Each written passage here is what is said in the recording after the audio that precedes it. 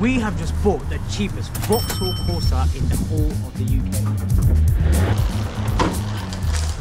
But obviously, it comes with fuel.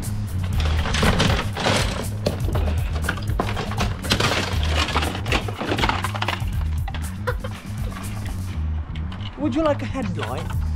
Would you like one of those? So now we're going to be fixing this to make it look like a proper Vauxhall Corsa again.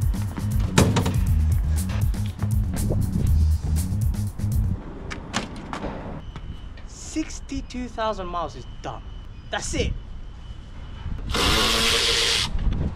Oh, that's the only thing that's holding it together. First objective is to remove the front bumper entirely because the right side is still intact. The rest isn't, so oh, there you go. Nice. Yeah, just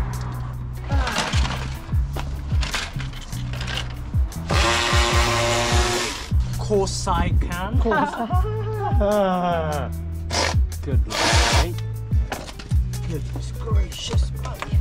That's the one. Lovely.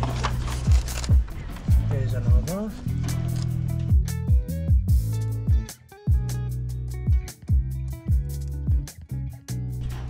And here is the reason why it's Cat S. Look at this.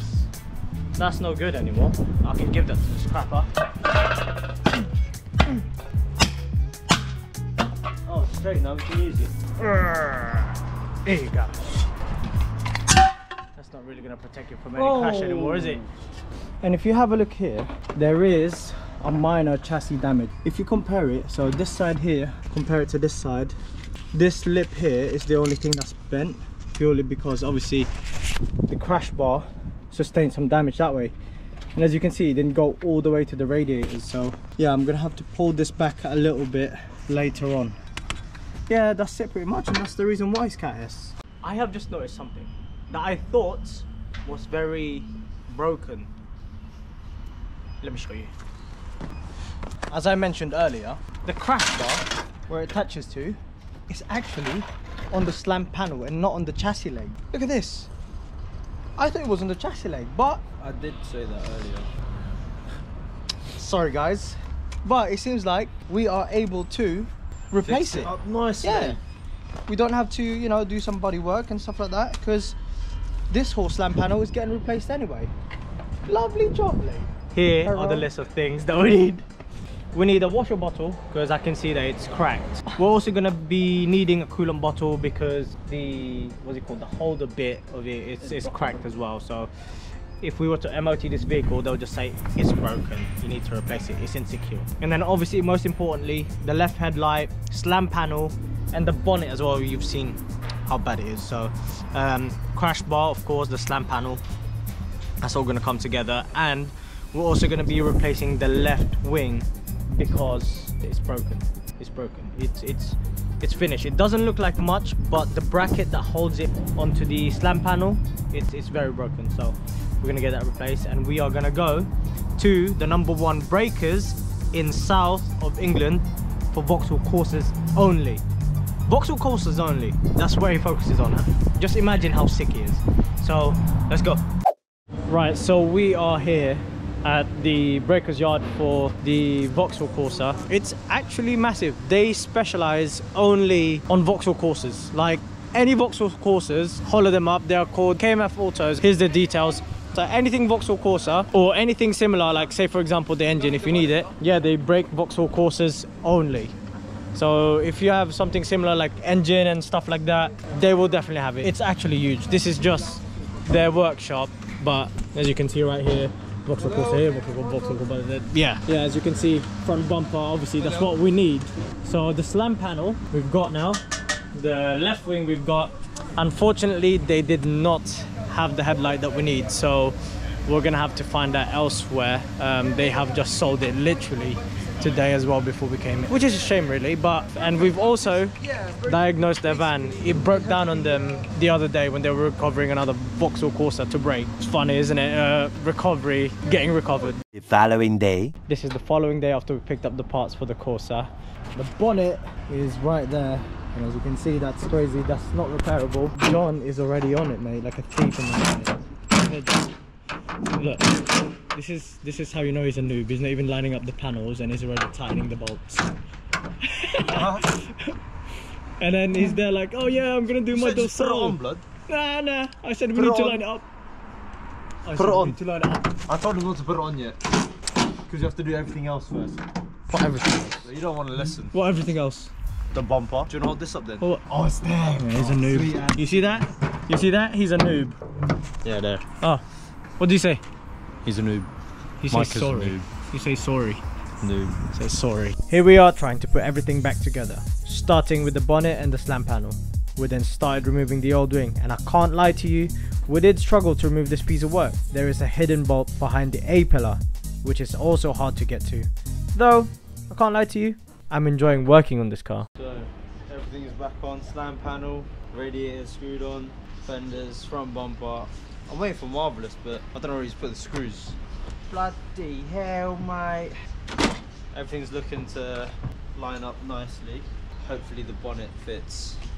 Where is this guy? Now that the front bumper, headlight and wing is back on, the car is starting to take shape again. It's finally starting to look like a Vauxhall Corsa. Something about restoring a crash damaged vehicle is satisfying. It gives you, well, a sense of satisfaction.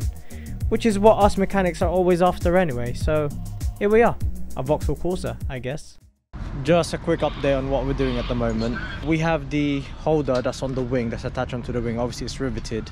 What we bought, the clips for the front bumper that secures it is broken. So the other one has actually got all the clips on it, so the top bit that holds the bumper. So that's why we're just swapping it out with the old one, which is this piece here. We need this piece, that piece and that piece. Yeah, we've just drilled out all of the rivets out. So now what we're gonna do is we're gonna bolt that in instead. You gotta think sometimes, don't you? You gotta do it, you gotta do what you gotta do. Yeah, this thing is a car again. Ah!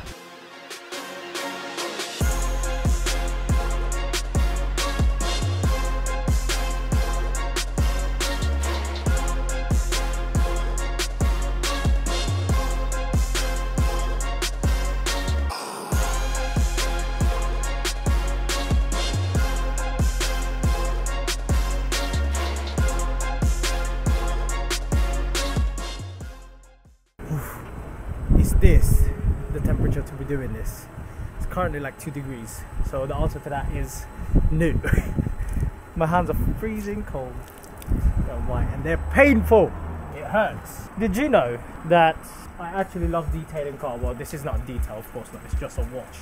But if I had another business, I would say it would be detailing, I would say. During the lockdown actually, obviously there was nothing to do.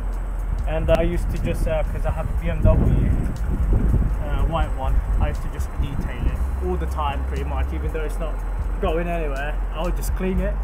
I had it ceramic coated by myself, 3-stage polish as well, clay barred, all of that, whatever you want to call it. I've done all of that with my car. I actually like it when things are shiny. But now, I'm a mechanic. Just imagine this, yeah? I used to have a cloth for interior window, the external different cloth, a different cloth for the top surface of the car, so there'll be this part, the bonnet, yeah, that's all different cloth. For the wing, that's a different cloth. For the door, different cloth again.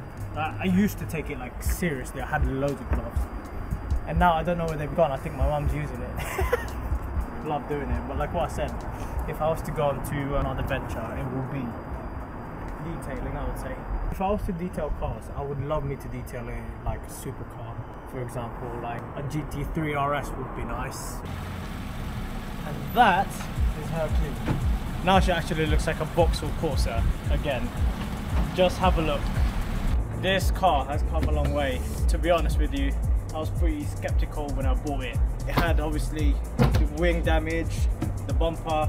There was no headlight when I bought it. It was pretty scary, to be honest with you, but I thought, you know what, let's just give it a go and see if we can restore the car. Obviously, there's still some bits that needs doing, like scratches here, the brand new second-hand bumper is matted. Every single scratch and dents on this car will be rectified. Now, begs the question, what is my next plan with this car? I was planning to go out for a drive with this one, you know, take it out further, but I couldn't get the number plate because it's not in my name. I tried to apply for the V62 and apparently, weirdly enough, somebody has applied for the V62 on this car within 14 days or something like that. It's saying that like I can't do it within 14 days of someone applying for a V5. I don't know who's done it, but someone is trying to do something here. Now, okay, it begs the question, am I ever gonna drive this without a V5? I probably wouldn't, to be honest with you. But she's looking well. Now the question is, what is my plan for this little Vauxhall Corsa over here? So stay tuned and find out in the next video. This is where I'm going to end it. So please like, share, comment and subscribe if you would like to see more restoration videos like this. And we'll see you on the next one. Peace.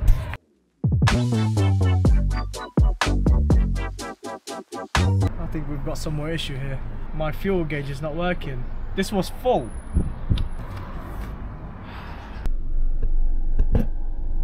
What the hell?